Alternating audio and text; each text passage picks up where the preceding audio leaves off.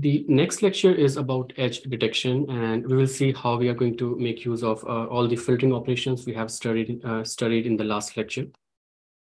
Let me quickly go over the outline, what all we are going to cover in this lecture. First of all, we'll try to understand what exactly is edge detection and some motivation why we need to perform edge detection. Then we will look into some of the challenges which we face, and the most important is noise.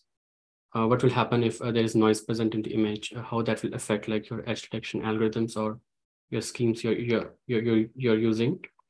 And then we will go over a few algorithms which are used to perform edge detection. And some of these are very old algorithms, like decades old, but we will see like still they are being used today and how they are very effective. So these are Privet, then Sobel, Marhilrith, and then finally Canny edge detection. Okay, so let's start with the basics of edge detection. Now, we were talking about image derivatives, and we saw that if we use image derivatives on like any image patch, it was giving us a sense of how the values are changing, how the pixel values are changing in that image. Okay, so that's the sole idea of detecting edges. So if you have sudden changes in your image, if the pixel values is changing, then you consider that as an edge. And if the value is not changing, it's smooth, then you don't have any edge. And if you think about like how you visualize your images, that's exactly what happens near the edges in your images. When you have some shape or some objects, the value of the color, or you can say the pixel value, actually changes.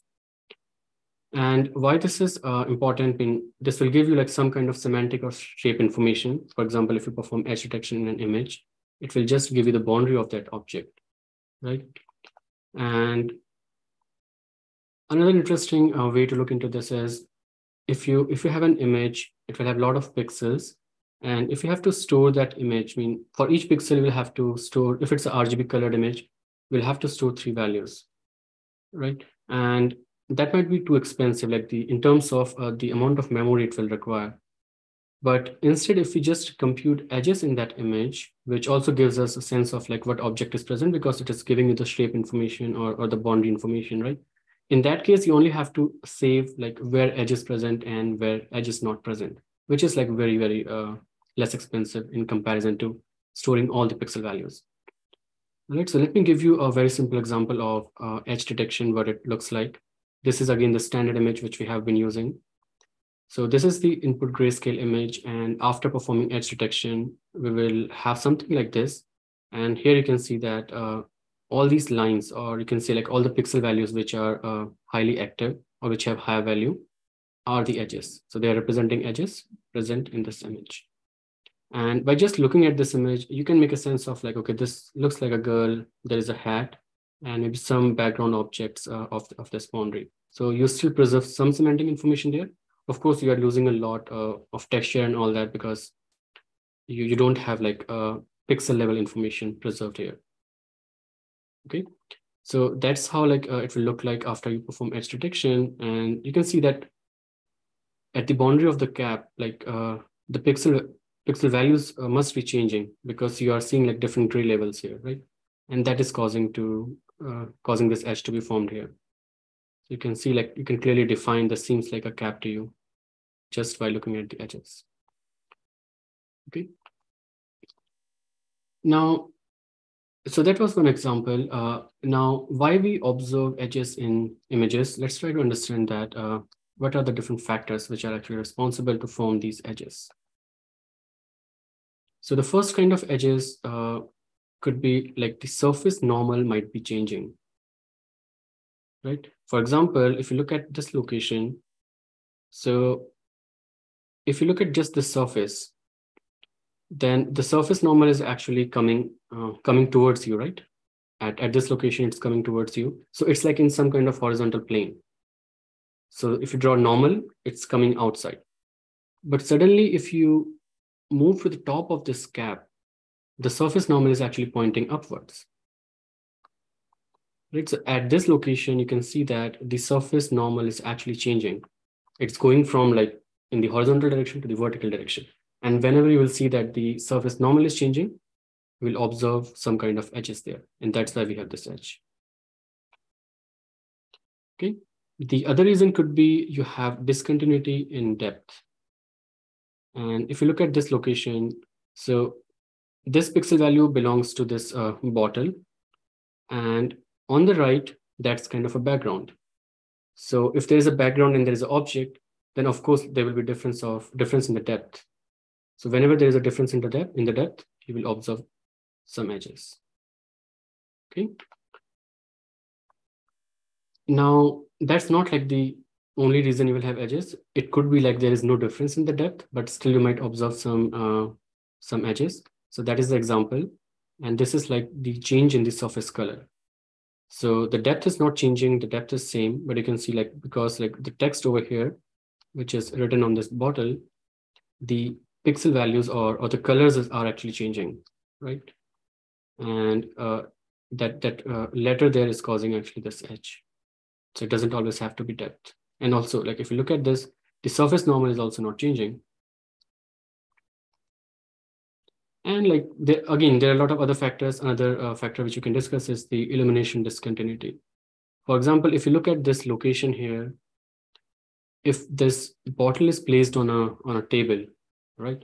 So if you look at this table, I mean, it's still the table, and which means the depth will not change, the surface normal will not change, and of course, like the surface color is not going to change because the color might be uniform on the tabletop, right? It's just there's a shadow coming from this bottle, which is causing this edge over here. So this is coming from the discontinuity in the illumination. Okay, so there are a lot of different factors which are causing these edges. Now, let's try to understand how we can model these edges. There are, again, three different ways we'll try to cover. So the first type of edge is step edge. Okay. So step edge is like you will have like some continuous value in the pixel color, and it suddenly changes. It changes to like some other value. And again, it remains the same. So this is kind of, if you recall from the previous lecture, like we were talking about uniform distribution, where we had the step function. So this looks exactly like a step function, and this is called a step edge. Some other edges could be they might not be this sharp. There might be some continuity there, and these are called ramp edges. And what's happening here is when we are changing levels between these colors, so again, you're going from this level to this level, right? Which is exactly the same as this scenario here. The only difference is you are not doing that abruptly as a step. You are doing that like in some continuous fashion. So it's increasing gradually. Okay, so this is called ramp edge. The other kind of edge is like roof edge, and this is slightly different from these two edges. In this case, like your pixel value is low, it's increasing, and then again, it's coming back to the original value. So it's increasing and coming down. So it's kind of forming a roof, and that is causing this edge. Okay, so these are three different models. Now, one of the question like which we should try to answer is, okay, all right, that's fine. Those are edges. The reasons we understood why they are forming. We try to understand different models, but why extracting these edges is important. We try to cover that briefly when we talk about it can reduce the memory consumption to save your images, but still preserve some information. But that was just one use. There are a lot of other different applications where edge detection can be useful. So you can use like maybe object recognition as a downstream task. So you can extract edges from the images and use that for recognition. Right? You can use it for like recovering some kind of geometry.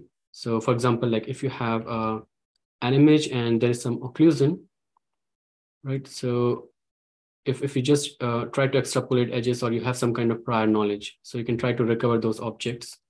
So that could be one interesting application. And the reason is like, again, so these images are just showing you edges over here. I mean, you don't have any pixel values. You don't know what color we have, what kind of texture we have. It's just like edges, right? And still, as a human, we can say that this is a plane, this is a house, and this is maybe a mouth, tongue sticking out, a nose and an eye. Okay, so which means that edges are powerful and they can be used for like a lot of different applications in computer vision without even using like the color values. Okay, so now we talked about that motivation, which is good. Now let's have a very close look at the actual images and what does like having an edge really means. So this is an original input RGB image, and this is let's focus on this particular patch over here. So if we zoom in on this, it will look something like this, and you can see here that there are like multiple edges, and these are vertical edges. Right, this is the first, actually this is not even visible here, but this is an edge, and I think this is the surface normal is actually changing. And again, we have an edge here. This could be like illumination due to different lighting conditions. And again, this is different lighting condition, or the surface normal might be changing. It might be like both might be happening at the same time. Okay, so we have all these edges here. Now, again, we have an edge over here. This is again, the surface normal is changing, but again, the lighting condition is also different, which is causing like the pixel values to change. And this is like interesting. The surface normal is not changing at all. The illumination is also not changing. It's uniform. It's because of the texture which is there at this location, right? So that's why we have all these edges. Now, as we discussed earlier, like edge is something where the image intensity or the image pixel value is changing. Okay. So, and again, this is like an example of roof edge, which we discussed earlier. The pixel value is changing, then again, it's coming down. Now, if you try to slice a single row from this image patch and try to plot that as a one-dimensional function. So we talked about like the intensity profiling, right? So let's say we draw intensity profile of this with this row. So it will look something like this. Because starting from the left, it's all white, very high. It's kind of bright pixel. So the values will be high. And suddenly you can see that there's an edge and it's becoming darker. So it will go down and then it stays the same. This corresponds to the center location here. And again, it will rise. And it stays the same as the initial level. Okay. So if you draw this intensity profile of this particular row from this patch, it will look something like this. Now, by just looking at this, you can say that, okay, I mean, we have a sense of where the edges are present. We can say that, okay, I mean, the pixel values are changing here. So definitely there is an edge. And we can say that pixel values are changing, there is an edge. Okay, so let's try to see like how we can extract these edges automatically. Considering this as a one-dimensional function, if you compute first order derivative of this function, you will get something like this. I will walk you through like how we get this plot. Starting from the left. So first, just a quick recap. Let's walk through like how we can get first order derivative of this function, which is coming from this image patch. And just a quick recap, derivative is just computing whether the function value is changing or not. Okay, so that's exactly what first order derivative was. So if we start from the left and we start moving right. So for each consecutive locations, we will compute whether the value is changing or not. So we can see value is not changing. So the derivative is 0, right? So this is the 0 level and it will remain 0 until we reach this point. Okay, so this is 0. And as we move forward, we can see the value is actually going down. So if you compute the difference, it's going to be a negative value. And as you keep moving, you can see that the slope is actually increasing. And you also know that from your high school maths, derivative kinds of also reflects what is the slope of your function at any given point. Okay, so if you know that, then you know that the slope was actually 0 when we started, and the slope is actually increasing. And if the slope is increasing, it's going in the negative direction, which is fine. That's why we are going in the negative direction. And at this location, when we reach here, it's kind of the maximum slope which we are observing. And this location is exactly at this point. When if you will draw like the tangent to this curve, tangent again gives you the slope. So this tangent, the value will be maximum, the absolute value. All right. And again, as we move forward, the slope of that tangent will again gradually start decreasing like this.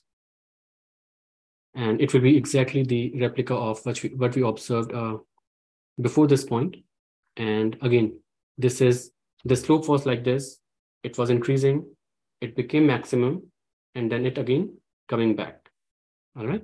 So that's the maximum. Again, it's coming back. So it will again come to 0. And this point is at this location, when again the values are not changing at all. So the derivative stays 0. Okay. And again, you can repeat the same process for this curve.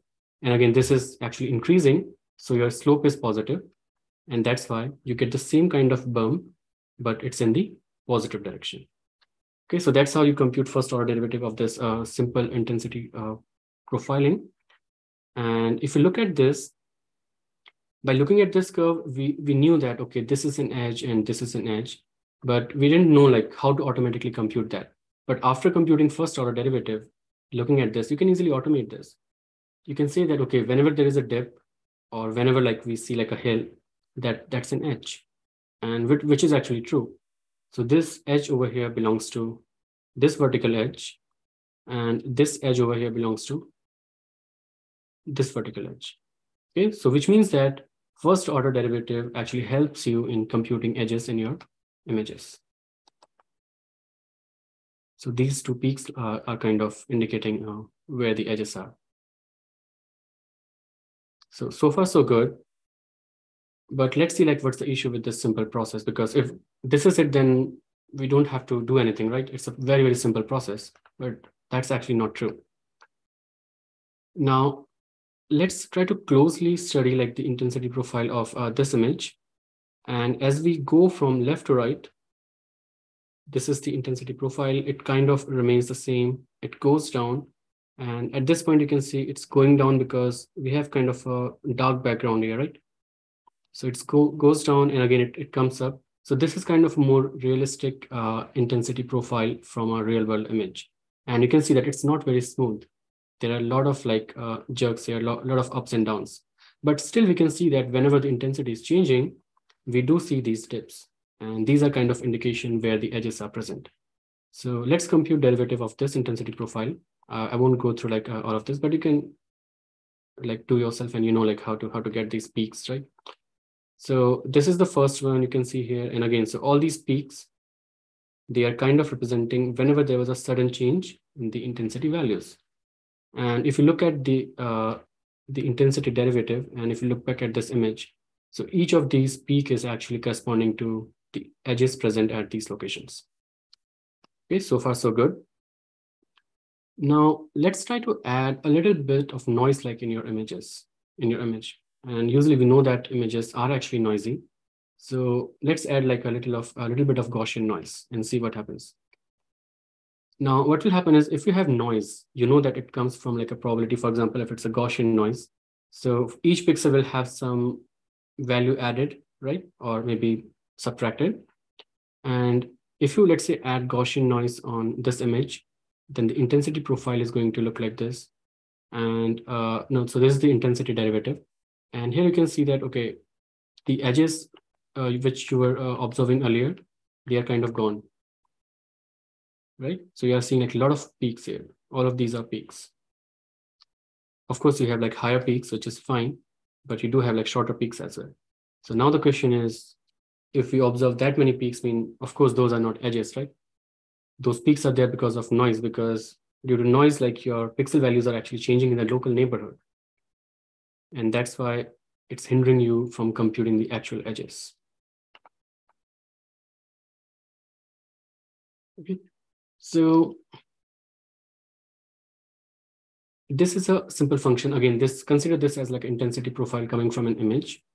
And you can see like there's a lot of fluctuation in the signal, which is again coming from noise. Okay. Now, if you compute a derivative, as I showed you earlier from a real example, even for this function, this is what like a first order derivative will look like. And at each location, since the pixel values actually intensity is changing, you will get a lot of peaks. Whenever it's changing, you will get a peak. And with this kind of signal, you can't say where the edge is present. So let's try to see what can be like a simple solution to resolve this.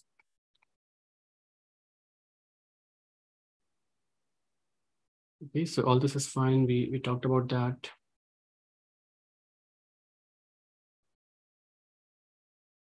We can actually smooth a signal using some kind of filtering. Okay, and smoothing, we have seen like box filter, we have seen Gaussian filter. All those filters help you in smoothing your signal. And when you smooth your signal, what it does is it tries to utilize the neighborhood values and then use the average and replace the value of the current pixel, right, in your image. And it will do the same for the signals as well. So if you smooth, let's say in this case, we are using a Gaussian filter. A Gaussian filter will look something like this, which means that you are paying more attention to the current pixel, slightly less attention to the neighboring pixels, but you're still looking at the neighborhood. So it will have some kind of smoothing effect. And if you perform filtering using this Gaussian kernel of this function, then this is the filtering operation. And you can see that the signal becomes something like this. So all the noise is actually gone. So filtering using Gaussian is helping you in getting rid of the noise which was there. And then what you can do is you can just compute derivative of this filtered signal. Right. So if you compute derivative, it will give you something like this. And this bump over here actually corresponds to this change in signal intensity, which represents an edge. Okay, so smoothing is like one operation which helps you to address noise and still be able to compute edges in your signal or in your images. Now, there is like some optimization which you can perform here, and we'll talk about optimization a lot when we talk about filtering or edge detection later on. So if you look at this operation, right? So this is a filtering, or you can say correlation operation, right? And you're computing derivative of this function, and we have seen that if you compute derivative, it's kind of you can compute derivative of the filter itself, right? And then apply that to the filter. So this was the original filtering operation, and you're computing the derivative, right? So you can bring out like the function itself and just find the derivative of your kernel. Okay, because convolution is differentiable. We, I think, saw that in one of the properties in the last lecture. Now, why this is important? Because your function or your signal or your image, that is going to change, but you beforehand know what your filter is going to be. And if you know that, you can compute the derivative beforehand. Okay, you don't have to wait for the signal itself. So for example, if our if a filter was Gaussian, then what we can do is we can just compute the derivative of the Gaussian, and that derivative is not going to change at all. And what we can do is then use that derivative of Gaussian to actually perform filtering. All right. So if you compute derivative of your Gaussian, you will get something like this. And I can go over this quickly, but I don't think there's a lot to understand here. So your Gaussian will look something like this, right? So when you're computing the derivative, again, you can see that your signal value is actually increasing. Again, we can just follow the slope. Initially, the slope is 0, and it's gradually increasing. And the slope will be maximum when you are at this location, right? So that corresponds to this value. But again, the slope is going to come down. And as you reach the top, the peak over here, again, your slope is 0, which corresponds to this location. And again, you can repeat the same thing for the other half of the Gaussian, but again, it's in the different direction. So you get like a peak towards the negative direction, right? So that's the differentiation of a Gaussian function. And now what you can do is use this kernel to perform filtering, and the result is not going to change. You will get exactly what you got using like these 3 steps. Okay, so you're saving like 1 step here. So that's kind of optimization. All right, so we discussed like smoothing helps, but again, it's really important to understand. We also saw that in the last lecture, it actually depends what kind of filter you're using and like what's the size of your filter, and that will completely change the kind of output you're getting. So you can just have like, you can just use 1 pixel, which means you're not changing anything. You can use, let's say, smoothing over 3 pixels. It could be a 3x3 kernel. then you will see that the edges are actually also getting blurred. And if you keep increasing the size of the kernel, it's going to be even blurring. Okay, so which means that if you do too much smoothing, I mean, of course, it will remove the noise, but again, you're losing on some of the edges as well. So if you will have like very soft edges, all those edges might be gone just using smoothing. So if you want to recover those edges, then smoothing might not be a good idea. Okay.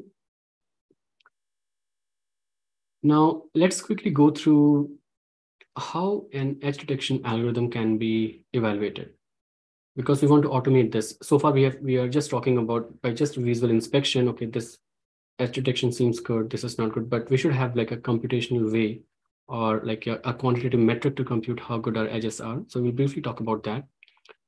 And this again, you might, if you have taken machine learning course or any statistics course, you might know like what recall is, what precision is. So we'll quickly go over this.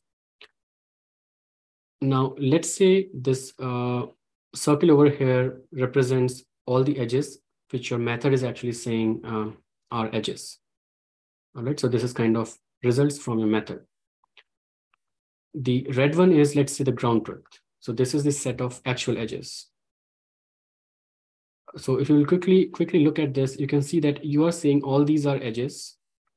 But again, this is at a conceptual level. I mean, we don't have any edges here, right? So this is just like the set of edges we have. So this is the area where we are saying there are edges, but they were actually not ground truth. And the center one is like the edges, which were actually edges. And our method also said like it's edges. And these are all the edges, which were actually edges, but our method actually was not able to recognize these as edges. Okay, so we have terms for all these. The center one we call true positive because our method said it's an edge and it was actually an edge. Okay, so that's true positive. Then true negative, all these were not edges. These are like outside your red circle, right? And our method also said these are not edges. So these are negatives, but true negatives. Then the next one is false positive.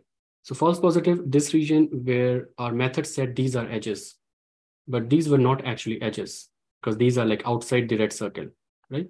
So we call them false positive because our method is saying these are positive, but actually these are not positive. So false positive, okay? And last one is false negative, which again, it's the same scenario as false positive. So our method said these are negative because we don't recognize these are edges, but these were actually edges because these are inside the red circle. So we call these false negatives. So once you understand like all these terms, you can easily compute precision and recall. And these are the formula. I will just give you the intuition. We'll not go over the equation. You might know already know this. So precision is how correct your method is. All right. So if your method is saying something is an edge, so is that correct or not? So that tells you about precision. All right. And that's exactly what is being shown here. True positive over the results of method. Right. So for example, your method said 100 of these were edges, right? So that's the result, but actually only 50 of them were edges. So that will be true positive. So then your precision will be 0.5, or you can say 50%. Okay, so it's about like what your method is saying and how much of that is correct. That's precision. Recall is slightly different.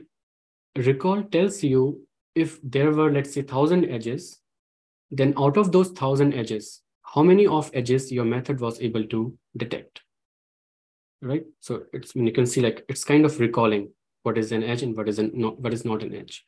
So if you look at this formula over here, it says true positive over ground truth. All right. So let's say the ground truth, you had 1,000 edges. All right.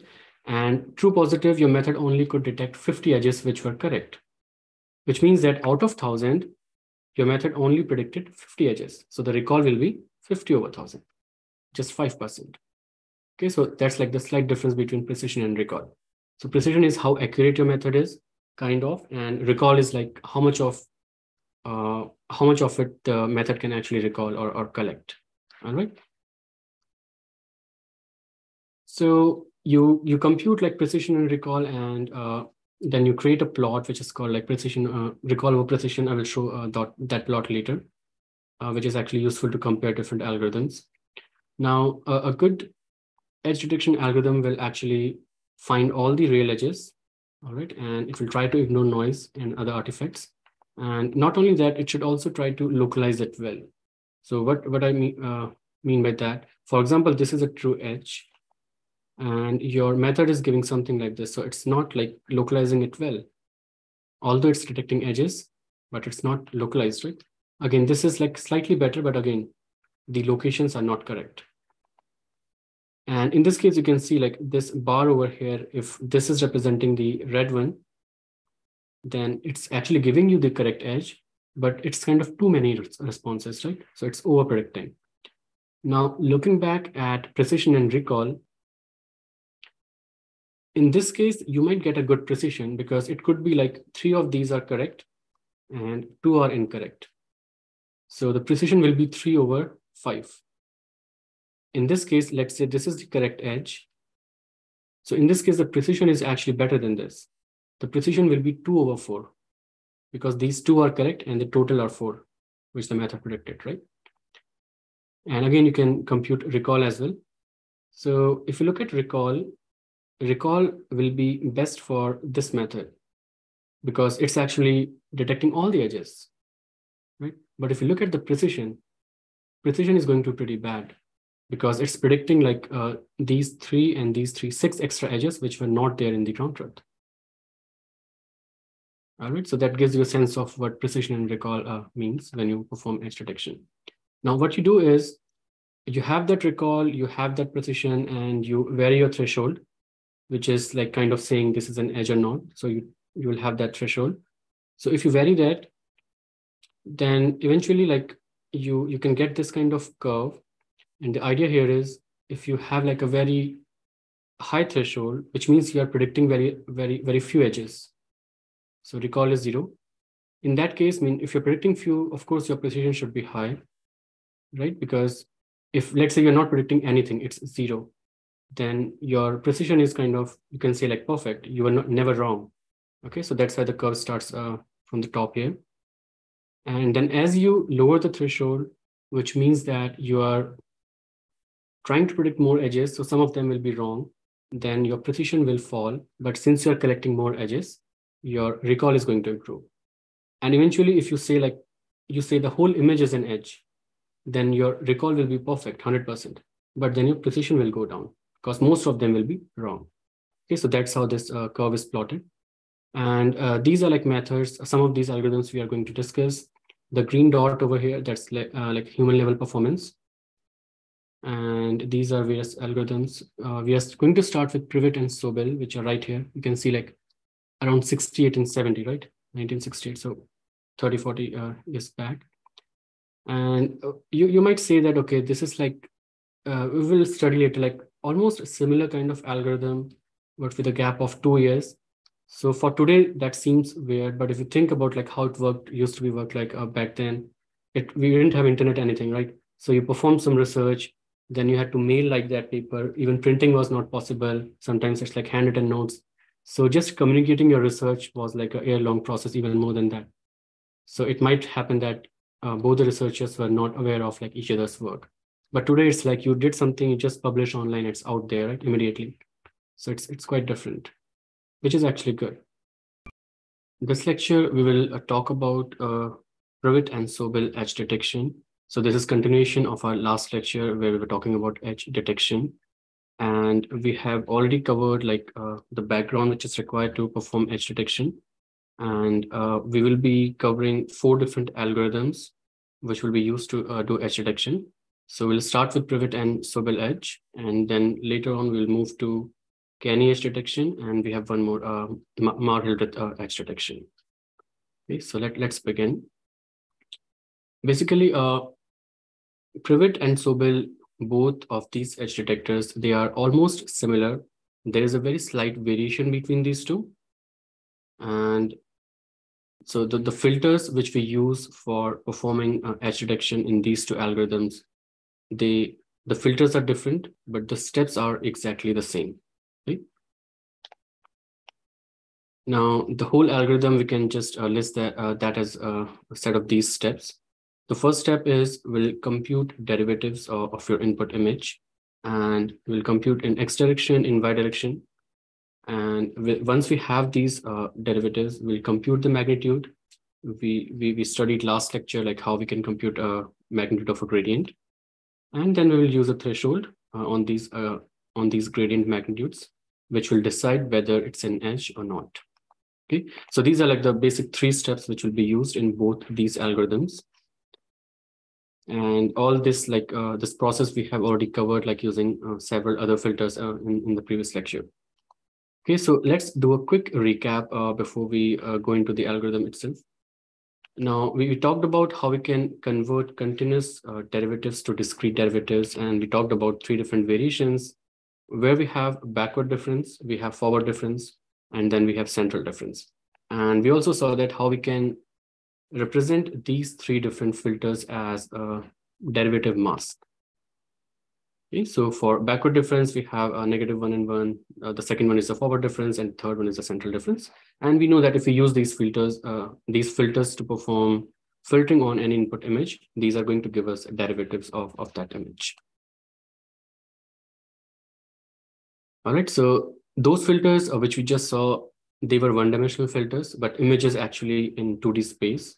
So what we'll have to do is we'll have to compute derivative in 2 different dimensions. And there we saw last time that how we can compute gradient vector, which is again, it looks fancy, but if you think about this, it's just partial derivative in these directions independently. And we just put these 2 derivatives as a vector. Okay. And once we have this, we can compute gradient magnitude. We'll see how this is useful in determining whether it's an edge or not. And we can also compute gradient direction. And there were a couple of questions, I think, from some of you asking whether this equation is wrong. And so Fy over Fx is also fine. The idea here is we want to compute the orientation of the edge, or you can say the direction of the gradient. And if we switch like between Fx and Fy, of course, it will give you a different value. But again, both 2 are like dependent on each other. If you have orientation using Fx over Fy, you can easily subtract that. Maybe if it's in degrees, you can subtract that from 90. That will give you the value which you're going to get using Fy over Fx. Right, so it's just a representation. And if you're computing Fx over Fy, it means you are computing the orientation with respect to the y-axis. And if you compute Fy over Fx, again, it will be the orientation, but with respect to x-axis. So that's the only difference. All right, so it doesn't matter like how you compute it, but whatever you do, be consistent in like all the steps you are using throughout your algorithm. And then we saw a very simple sample here. If this is your input image and you compute your X and Y derivatives, so this is something which you will get. And here we can see that this is kind of giving you the horizontal edges which are present in the input image. And this one is giving the vertical edges. And this is using a Laplacian operator, which is kind of double derivative. We are also going to cover this in today's lecture. Okay, so with that background, let's directly jump to a Privet edge detector. And we already saw the steps which are required to compute edges using this algorithm, but let's quickly go through all these steps one by one. You will have your input image. The first step is you will perform smoothing in, let's say, X direction, and which is going to give you a blurred image. Okay, you know that we have seen this earlier as well, like smoothing of your signal actually helps you in detecting edges. Then you will compute a derivative in X direction, which will give you edges in the X direction. Similarly, you will repeat the same step for the Y-axis. And again, in this case, you will smooth along Y-axis, which will give you blurred image. You will compute derivative in Y direction. So it will give you like edges in Y direction. And you can then combine these 2 together to get like the derivative map. Now, if you look at like the filters which are used in this algorithm, we have all ones, which is going to smooth your image. And for derivative, you have a 1 and -1. So this mask we have seen before, this gives you edges in the X direction. All right. So one way is you can actually first perform smoothing using this filter, and then you can perform like you can operate this derivative mask on this blurred image to get the edges.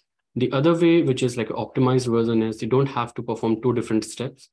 You can actually combine these two filters as a single filter. And then what you can do is just use this filter on the input image, and that is going to give you edges. All right. So this is also, you have seen like the associative property of convolution or correlation, right? So if you are operating, if you are like using two different filters on the image, you can actually combine the filters together to actually perform filtering and then use that filter on the image. So we studied those properties in one of the lecture, and this is exactly doing the same. Now you will think about like how we can actually get this filter using these two filters.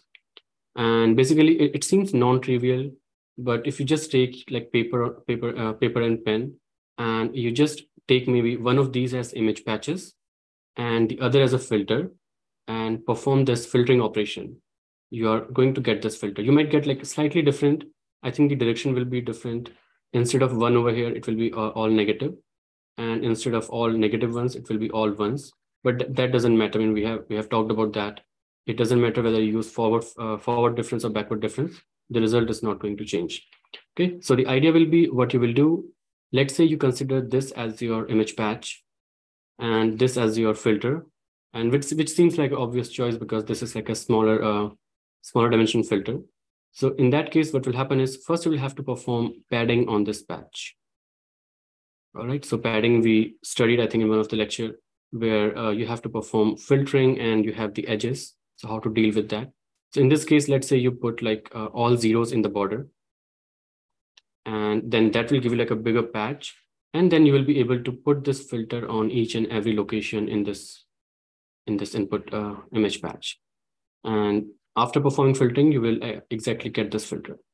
Okay. So if you can try like that is a homework. If you have any questions, any doubt, we can take those later. Similarly, you can perform the same set of steps in the y direction. So in this case, your smoothing operator will be again all ones. So this kind of a variation of a box filter. And again, this is the derivative mask in y direction. And you can in fact perform these two steps as a single step just using this filter. Okay, so that was Privet Edge Detector. So will Edge Detector exactly the same set of steps. You have image, you perform smoothing, that will give a blurred image, derivative in X, same for Y. The only difference is the filter which you're using to perform smoothing. The Privet Edge Detector actually uses a box filter where all the values are 1, which means that it's actually giving equal weightage to all the neighborhood pixels. In this case, we are actually giving more weightage to the current location. All right. And the derivative mask, it remains the same. And again, if you use, if you try to combine these two, you will get this filter, which again, you can just use a one single step to perform. So will edge filtering. Same is true for bidirection.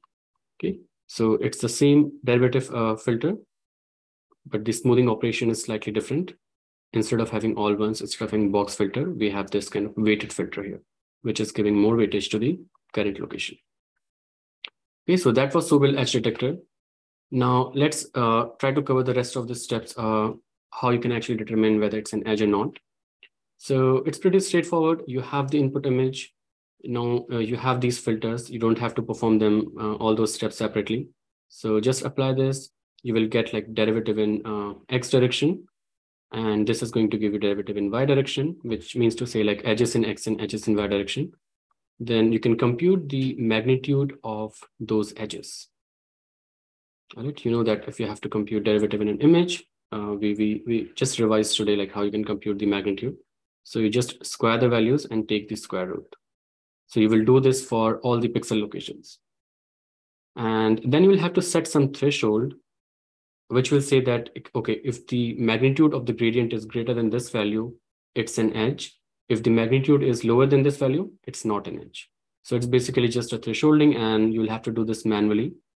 There are ways to automate this process, which we will talk about, I think, later in one of the later lectures. But right now, I mean, just assume that you have to set this manually, and that's going to give you edges. Now, let's look at like a simple example here. Let's say if this is your input image, if you compute your derivatives in X direction, That's the output. If you compute derivatives in y direction, you will get something like this. And then you can compute magnitude, which means to say for each pixel, you will actually square the value in corresponding these maps, take the square root, and that's going to give you just one single map. Okay, so that's the step. And once you have this, then you can see that like some of the pixel values are actually pretty high and some are pretty low, and most of these are black. So the dark pixels are actually background, which means that there is no edge. The brighter pixels are saying there was definitely an edge. And then in between we have this like the gray region, which is kind of, it could be an edge, it couldn't be an edge. So that's where the threshold play a very important role. And depending upon what threshold you use, your edge detection result will differ. For example, if I say the threshold is 100 and this threshold is on these activations here, so you will get something like this, which is showing you the edges which are being determined by this algorithms. Okay. Now, how this threshold will change the output? If you lower the threshold, then you will actually get more edges. And if you increase the threshold, the number of edges which are detected will be slightly lower. Now, we have seen this plot earlier. This is the way, like one of the ways to evaluate the performance of your edge detection algorithm. And this green dot over here, it's human performance on this data set. And if you look at this, like the Sobel and Privet, I think we briefly covered this in the last lecture as well. So they are almost at the same time, 68 and 70. But the performance is almost similar, 0.48 and 0.48. Okay, let's talk about Marr-Hildreth edge detector. In this case, we are going to make use of second derivative. So far, we have seen the use of single derivative only. And for when we are using single derivative or first derivative, we saw that we were looking for maxima and minima. Wherever we have like a peak or a dip, we were saying that, okay, that's an edge. And if you look at this sample plot from like one of the previous slides, we can see that there are like two edges here in this signal. And if we represent that as a one-dimensional function, it will look something like this. And if you compute like a first order derivative of this signal, this will be the output response. Okay, and I think we have gone through like how we got this curve. Let me know if you want me to go through this again. And similarly for this, we'll get something like this. And in this case, you can see we are looking for these peaks and these dips. So we know there is an edge over here and there's an edge over here. And these two peaks are or dips are corresponding to these two edges. Now, in case of second derivative, so what will happen is you will first compute the first order derivative, then you will again perform first order derivative of this first order derivative that will give you second order derivative. And it will look something like this on the bottom. In this case, what's going to happen, instead of looking at peaks and these reverse peaks, you'll have to look for zero crossings. All right. So what zero crossings mean is whenever your signal is actually crossing the zero value or the axis at zero. Okay, so in this case, we can see there is a zero crossing over here, which corresponds to this edge. And there is a zero crossing over here, again, which corresponds to this edge. All right, so now we move from looking for maxima minima to looking for zero crossings. And that's the only difference. And of course, there are like more steps to compute. So let's directly jump into the steps we have in Marr-Hildreth edge detector. The first step is obvious, like we want to smoothen out the image. And earlier we were using box filtering or an average filtering. In this algorithm, the inventors used Gaussian filter. And then they applied Laplacian to approximate the second order derivative. Okay, this is a widely used operator. We'll quickly go over this, what this operator is. And this is kind of approximation of second order derivative. Once we have that output, we will try to find zero crossings. And the idea is, again, we will do in both directions, in X direction and Y direction to find these. And once we have those, we'll say, okay, these are the identified edges. Okay, so these three are the main steps in this algorithm. Gaussian smoothing, you already know, I think we have covered this a lot. You will have your input image, you will have a Gaussian filter. You can just perform this filtering operation. And you know that like this is a Gaussian 2D Gaussian curve. This is the discrete form. This is the actual filter we use. And that's the standard Gaussian equation for two-dimensional filter. Now, to compute the Laplacian, what we do is, given the Gaussian, two-dimensional Gaussian is, we actually compute second order derivative, and this is partial second order derivative in x direction. And this is like the, again, partial second order derivative in y direction. And we just add these, okay? So this is like how we compute the Laplacian. So be careful about like these symbols because we have seen that the inverted is actually used for gradient, right? That's how we represent this when we compute two-dimensional gradient. So that's different from this operator, which is kind of second order derivative. So the difference is like the dimensionality and the order of derivative, and it's just flipped. Let's now try to understand what this zero crossing is. So we can have 4 different variations for zero crossings, and zero crossing is basically whenever your signal is crossing that axis. All right, and the signal might go from a positive value to a negative value. Again, the signal might go from positive to negative, but you might have a value at 0 as well. And you can have just the reverse, right? You can go from negative value to positive value.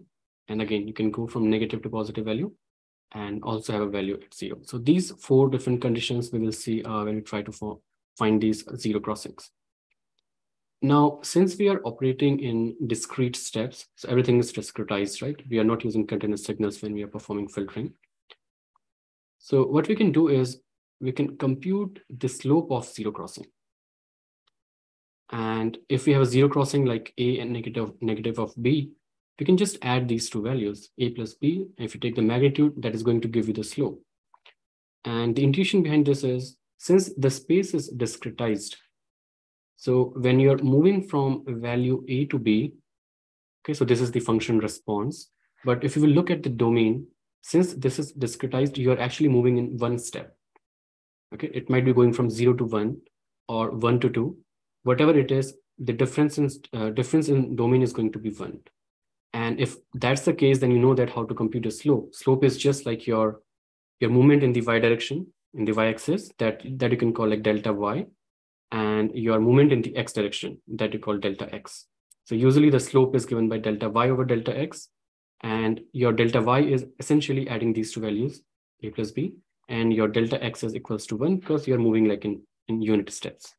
And that's how you can compute like slope of a zero crossing. All right. So if you have to mark like whether it's an edge or not, you just compute the slope of the zero crossing. And it's kind of giving you like how fast the signal is changing. If it's changing like very fast, then it will have a very high slope, like a very vertical edge, right? And if you try to reduce the slope, then it's kind of reducing the value, right? So it's kind of still a zero crossing, but not a very high magnitude. So what we do is we try to determine whether it's a zero crossing or not based on the slope of this zero crossing itself. Okay, so now if you think about this, earlier we thought, okay, now we have zero crossing, then it might be better than finding the maxima and minima. That's not the case, because even if you compute single derivative, you still need a threshold to say that whether this is a maxima or minima, whether it's an edge or not. And it's the same situation here. Even if you compute a double derivative or a Laplacian, to be able to say that whether this zero crossing is an edge or not, you still need a threshold on the slope. So if a slope is not very high, you will say it's not an edge. Okay, so that parameter is actually not changing when you move from single derivative to second derivative. All right, so let's see how we can compute this Laplacian of Gaussian. This is also called LOG operator. So what will happen is, this is your Gaussian, this is your input image, you perform filtering, and this is your LOG operator. And you know, like this is associative, or you can say commutative. You can first perform, like you can compute the Laplacian of your Gaussian first, and then you can filter the image. So again, you're trying to save some steps here. And your this is your like 2-dimensional Gaussian. And if you compute the Laplacian operator, again, this is going to be the equation. I'm not going to go through this. Okay, so that's fine. It's not important for this course whether you understand like how to go from this point to this point. Just understand like what what Laplacian of Gaussian is. So I think that's sufficient. Okay, so if you don't understand how to go from this step to this step, that's fine. Now this you have seen like how your Gaussian kernel looks like, and this is like what your Laplacian kernel will look like. Okay, so this is kind of an inverted hat, and if you just flip it, like it will be like a giant hat. And if you look at this, it's kind of the value of this kernel is actually 0. It's slightly increasing, and then it's suddenly going down. Okay, and then again going up. So it's kind of symmetrical as well. And this is basically like when you try to plot this equation, you will get something like this. But of course, for filtering, we can't use this. We'll have to discretize this. We'll have to get discrete values. So I will show you like what those discrete values look like. Okay, so for normal edge detection, you know that like you will have a signal like this. There might be some noise, and you can perform like smoothing. So this is like already like computed derivative on your Gaussian filter. And when you apply it on that, yeah, it's going to give you this edge. And again, as we have discussed earlier, you find like maxima or minima to determine whether it's an edge or not for first order derivative. But for LOG operator, it's different. You'll have to find the zero crossings. And this is like a two-dimensional like LOG filter. Okay, so if you quickly check these values, similar to like your Gaussian or filtered Gaussian operator, you can see that the border values are actually close to 0. And the idea is you don't want to pay too much attention like to the distant values, which are far away from the center. And one interesting pattern you can look is it's very close to 0, but as you come closer to the center, it's actually slightly rising. So it's roughly 0.1, but then again, it's going negative, right? So there's a huge dip at the center. And if you visualize like the inverted, the Mexican hat I showed you, this kind of resembles that visualization, because at the center we had a huge dip. But before going from positive to complete dip, we do have some small positive values. Okay. So that's fine. Now, let's quickly see like how we can optimize like some of these steps. And I think there was a good question from one of the student in today's office hours. We talked about how we can separate like a 2D Gaussian into two different one-dimensional Gaussians. We didn't cover that earlier, but let me quickly go through this now. So if you look at like the Gaussian equation, which is shown here on the right top. Okay, so this is like a two-dimensional Gaussian equation. And if you remember like from your high school maths, you can actually break this exponent into two different terms, right? Because this is an addition here. So if it's like exponent, you know that addition converts to multiplication. So you can actually separate these two x's. So you can first have like the x squared term, and then you can have the y squared term. So you can kind of separate these two. And the idea is, if you have to apply a 2D Gaussian to filter an image, usually you have a two-dimensional filter. But what you can do is you can actually first just filter in the x direction. And then you can filter in the y direction, and the result is not going to change. Okay, so if you look at like how much that is saving you in terms of computation cost, if you use a two-dimensional Gaussian filter, then at each location, you will have multiplications, like number of multiplications, which is equal to number of values you have in your filter. For example, if your filter is 5 cross 5, okay, so n is size of the filter, then for each location, you will have 25 different multiplications. Okay, and of course there are additions, so let's ignore addition. It's not very computationally expensive. So then the complexity is kind of n square, if you look at big O. And of course you have to do that for every pixel location, but let's not worry about that. Let's just worry about one operation. Okay, so that's kind of n square. But if you break this down into two different Gaussians, where like you perform filtering independently in x and y direction. So the idea is you first perform filtering in x direction, and then you perform filtering in y direction. So in this case, what will happen is, if you look at this filter, this is like one-dimensional filter. So if the size is n, then you only have n multiplications, right? So this operation here of filtering will be of order n. And once that is done, again, if you have to filter, again, this y is a different direction, but again, this is one-dimensional filter of size n. That is also going to give you like n multiplications. And if you compute the complexity, that's just going to be 2n. So it's a big difference. But if you think carefully, if you're using a very small kernel, let's say 3 cross 3.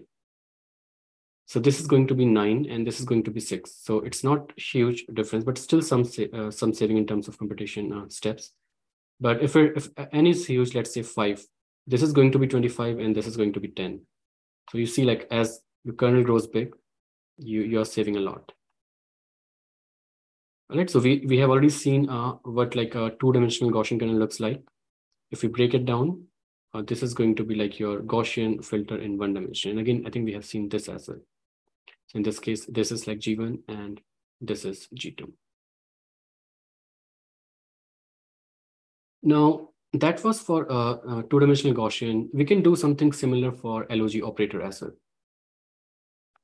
Okay, so for Gaussian, I think it was easy to interpret. For LOG, it's slightly complicated. Again, we are not going to go through the theorem for this. That might take another lecture, so we don't want to do that. Now, but if you look at like your Laplacian operation here, of course, you can first perform just on the Gaussian filter. And so that step is fine because it's kind of associative. We know that. All right. So this converts to this, which is good. Now let's break down this into like independent filtering operations. So since this is like second order derivative, it's slightly complicated. And this turns out to be something like this. Okay, so we are not going to go through like how we go from this step to this step. Of course, if you're interested, I can point you to like to the exact theorem. But of course, that's not required for this course. Okay, let's try to just understand what these steps are.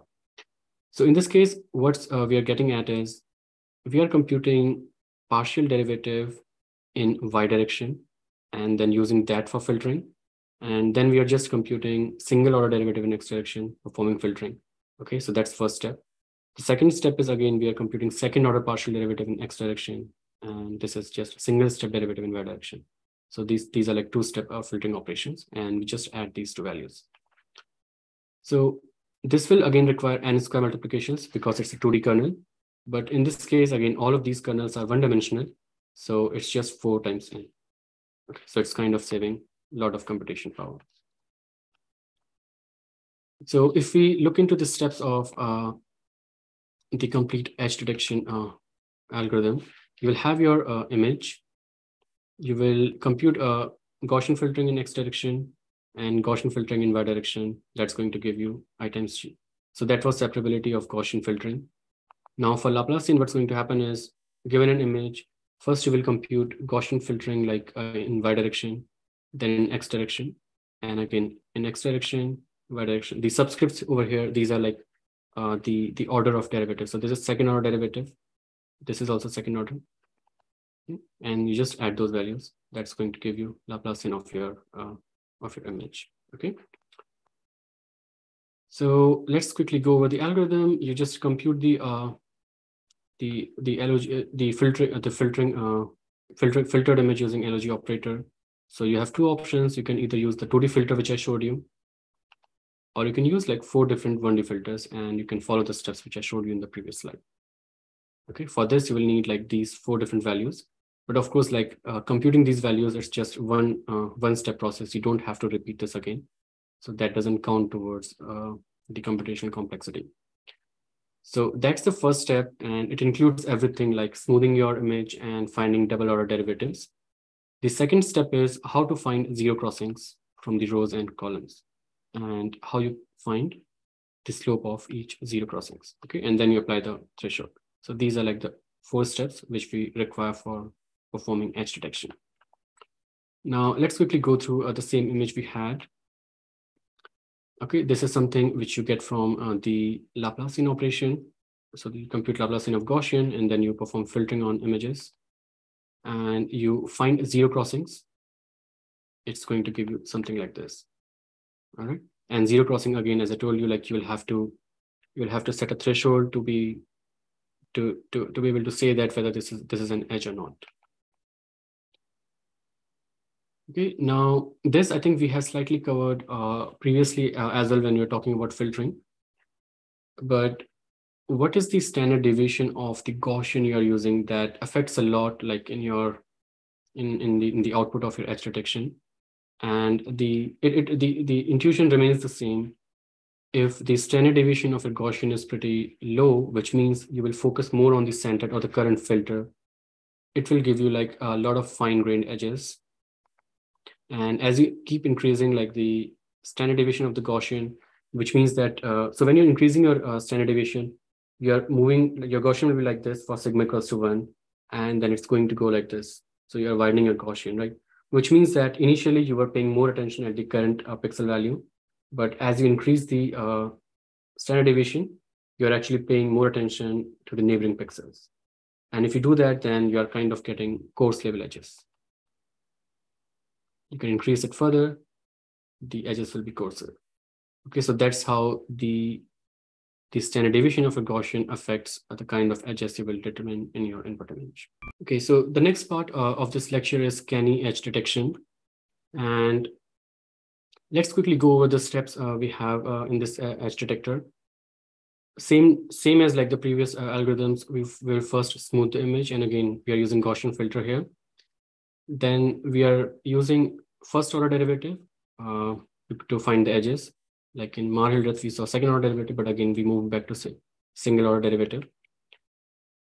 Then the next step is we find the magnitude, which again, we did for Sobel and we did for Privet as well. Now, this is something new. We will also rely on the orientation of the gradient. All right. So this we know how to compute it. Then these are additional steps we have not seen before in the prior algorithms. So orientation is the first. Then the second is non-maximum suppression. We will talk about what non-maximum suppression is. And then again, we will apply thresholding, which we have done before as well, but this is slightly different. I think a better version of thresholding.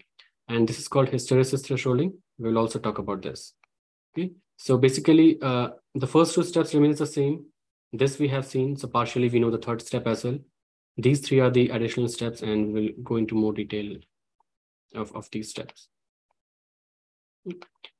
Now, this is like, let's say your input image, and this we know is like this is like derivative, first order derivative of a Gaussian filter. Again, this is just visualization of the smooth filter, which will look something like this when you look from the top. Okay, so this is in X direction, this could be in Y direction.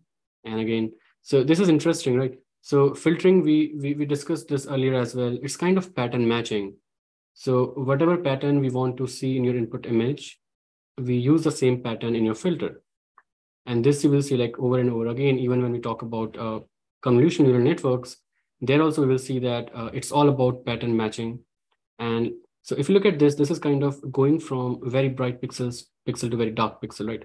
And that's exactly what edge looks like.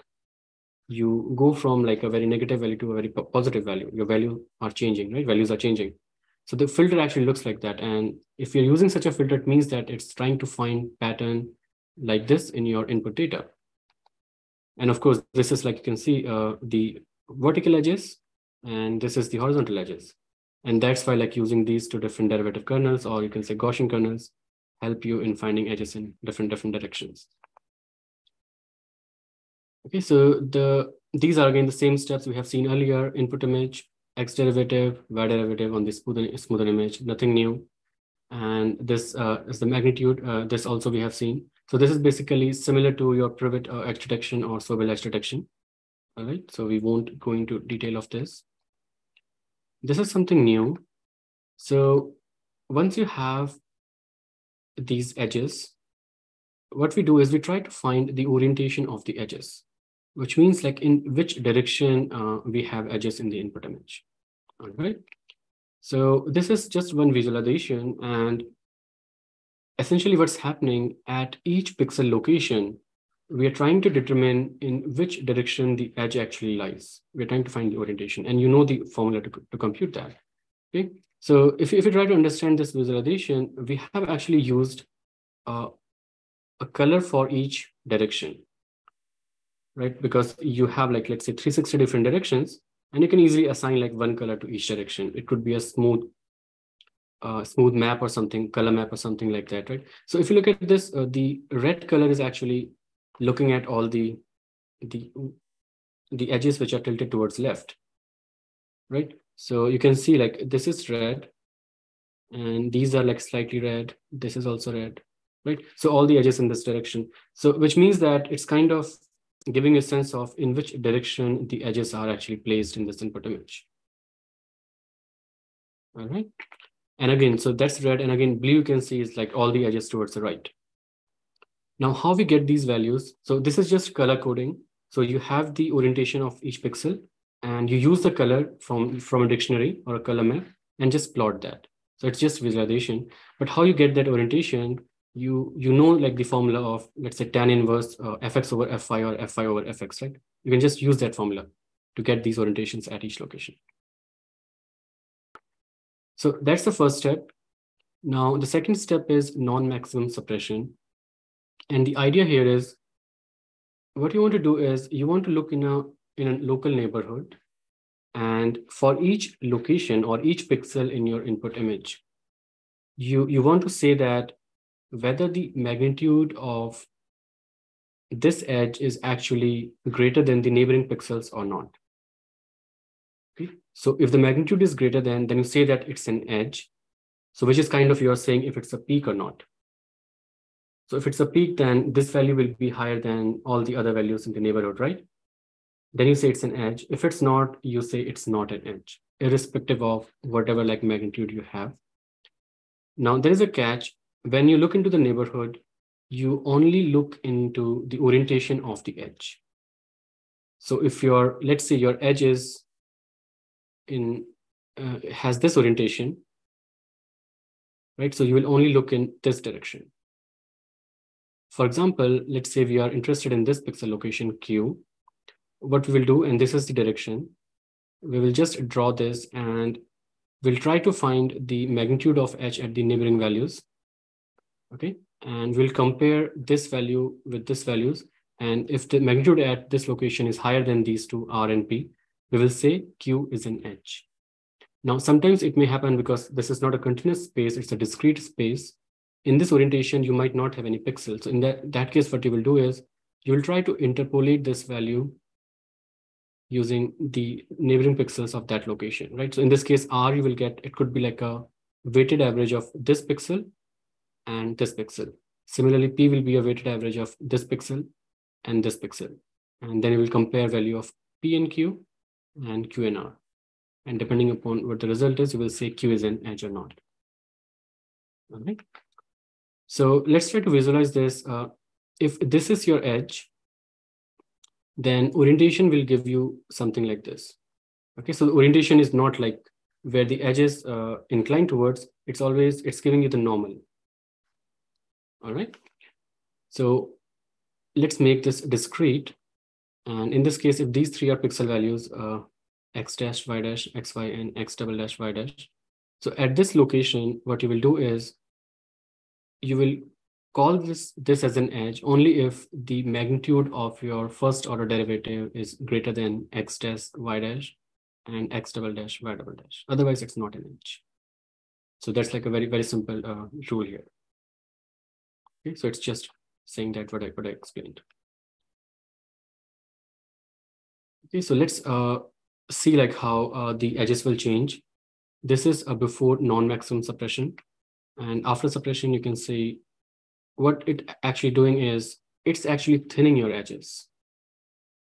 Okay, so if you focus on like edge of this cap over here, in the original version, you can see like it's kind of thick, but what this non-max suppression is doing is it's making it thinner. So what happened is, because this is the edge direction, so the normal will be in this direction, right? So if you look at this direction, then only one of the pixels will be called an edge. You will suppress all the others. Okay, so that's like one additional step we have in canny edge detection. Now we have one more step which tries to use like some kind of threshold to suppress further edges, like which are not real edges. And this is called hysteresis thresholding. The idea is, instead of having a single value of threshold, we have two different values. So that gives us like some kind of bandwidth. Okay, so we call these lower threshold and higher threshold. Now let's try to understand how this hysteresis thresholding works. So what we will do is, let's say the x-axis is just like different pixel locations in your image, and this is the gradient magnitude. Okay. Now let's say your low threshold is somewhere around this, the blue line, and higher threshold is somewhere around this line. Earlier, when you had just one threshold, then you just use it, and anything which is above it, you will say edge.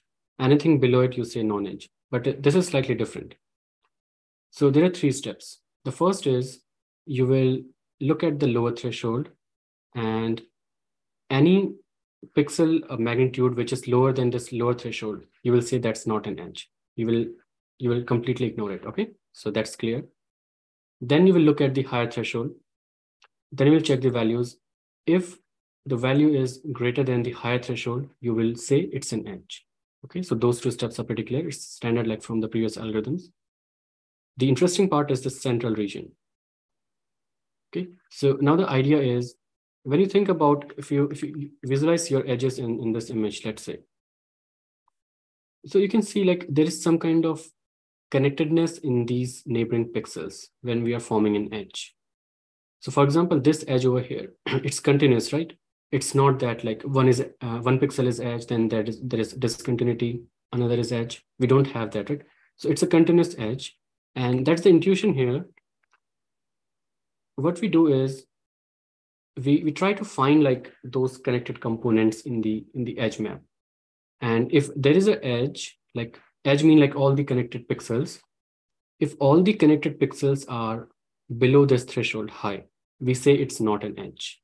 So this is kind of a weak edge.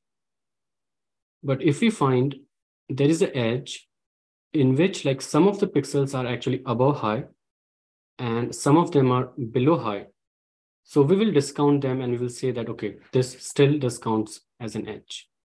So we discount all these pixel values, pixel locations, and instead, like they were lower than the high threshold, still we are counting them as an edge. Okay, and of course, like if the whole edge is like above this high, that's definitely an edge. And if the whole edge is like below this low, that's not an edge. Okay, so these are just the steps like which I briefly explained in the previous slide. Now, one interesting question here is when we're trying to find like the connectedness of the pixels, whether like those are neighbors or not, there are different ways to do that. We can have 4 connectedness. Like if we are looking at this pixel value, so if they are connected like in this neighboring way, like left, right, top, and bottom, we say they are connected. So this is like 4 connectedness. This is 8 connectedness, and we have to do this because we have a discrete space. It's not continuous, right? And we can have like other variants, like maybe in the diagonal or in the other diagonal, which is fine. Okay. So the idea here is, let's say you have this pixel, it will have some kind of magnitude. You have this pixel, some magnitude. And if these are neighboring pixels, then you can say like they belong to the same connected component. Okay. So if you use like that hysteresis thresholding on top of non-maximum suppression, you can see like this is a much nicer result we have seen so far. Okay, much better than all the other algorithms. So this is kind of suppressing all the non-negative edges. Now, as we saw, the effect of Gaussian kernel on Marr-Hildreth, the same effect will be seen here. If this is an original image, let's say if we use a standard deviation of 1, we'll get something like this. You can see like we are still able to detect these fine level edges here.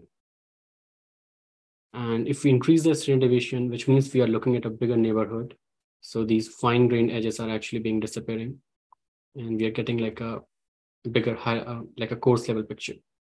Okay. So again, it depends like what kind of edges you are interested in. If you really want to detect like these fine grained edges, use a Gaussian kernel with a small standard deviation. If you're not interested in fine grained edges, you want like just a coarse level picture, what's the like high level structure of this image, then you can use like a high standard deviation. Okay, and of course, these are like traditional approaches. These days, we have many like advanced deep learning algorithms to detect edges, which gives you much better performance. Even like some of the recent, and these are not recent methods. I think these should be from 2017 or 18. I don't exactly remember, but you can see like they're already matching the human level performance. Okay, later we will see like if we are fast enough to cover all the topics and we have time, we will try to touch upon this aspect.